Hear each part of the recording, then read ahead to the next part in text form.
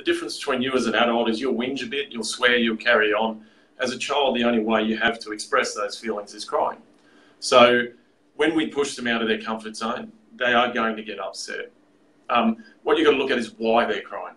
Okay, if they're crying because they're getting pushed out of their comfort zone, that's tolerable. If they're crying because we're doing something bad to them, everything we do is in small increments, and everything's about positive reinforcement. So some kids will not settle down. Some kids, it's about the parent's reaction as well. So if you're on the side of the pool and you're struggling watching your child cry, and your child knows that, they'll cry more. Yeah, just to get your attention. No different to if they want a chocolate at home. Yeah, and you don't want to give them one, but they're going to find a way around that. So. Exactly.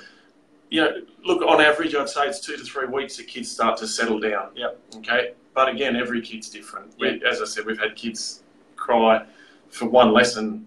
Some kids, we've had a handful, don't cry at all. Yep. So it's possible that kids go through the program hardly crying at all.